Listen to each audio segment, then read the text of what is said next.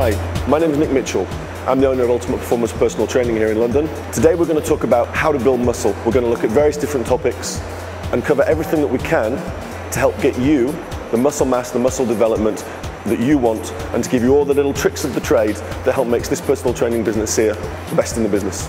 Today we're going to talk about losing fat and gaining muscle. A lot of people will tell you that it's impossible, it's physiologically impossible to lose fat and gain muscle simultaneously.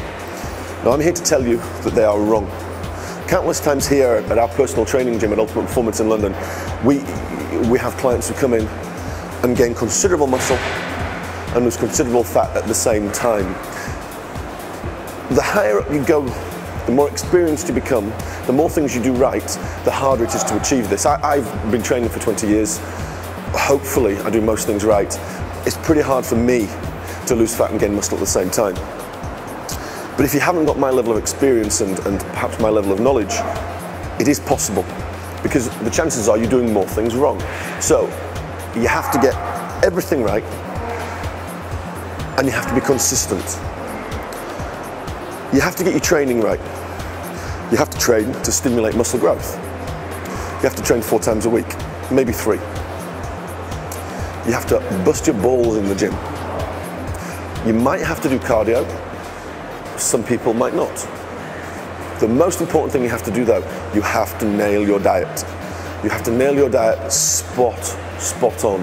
Now, there are an enormous amount of variables from individual to individual in terms of getting the right formula for losing fat and gaining muscle at the same time. But a general rule of thumb is that you must eat the same amount of protein pretty consistently. My preference for losing fat and gaining muscle is about 1.5 grams per pound of lean body weight. Maybe up to 2 grams if it's a man carrying a reasonable amount of muscle mass. The secret though is to cycle the carbohydrate intake. Some days you must go low, sub 50. 1 or 2 days every 10 you must go high. The leaner you are and the more muscle you carry, the more often you must have what I call spike days. The more often you must consume larger amounts of carbs. The worse condition you are and the less muscle that you have, the more infrequent these carb days must be. The carbs that you should eat should be clean carbs. You don't go and have a box of Cocoa Pops for breakfast and think you're ever going to gain muscle and lose fat at the same time. So it must be controlled carbohydrate intake, and the timing must be right. So you must eat the carbs post-workout, a small amount of fast-acting carbs, and then maybe 50 grams. And then an hour later, you would have a meal. You could have chicken and rice. Chicken and rice is a good meal that springs to mind. And you might do this 1 day a week, you might do this 3 days a week. It really depends on conditioning. So my advice to you is that you must go and you must experiment with your carbohydrate intake. Start low and then gradually add. Monitor your condition and you will get where you want to be. So this is the way to do it.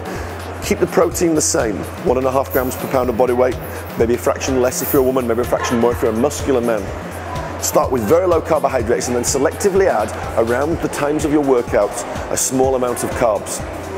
Over time you can gradually increase that, but you must play around with the variables. I can't stand here and tell you what is exactly going to work for you, because as you know, if you look around all your friends, your neighbours, even your family, everybody's shaped differently, everybody responds differently. So this is a good rule of thumb for you to start. And trust me, it is possible to gain muscle and lose fat at the same time, but you've got to be careful and you've got to be very disciplined.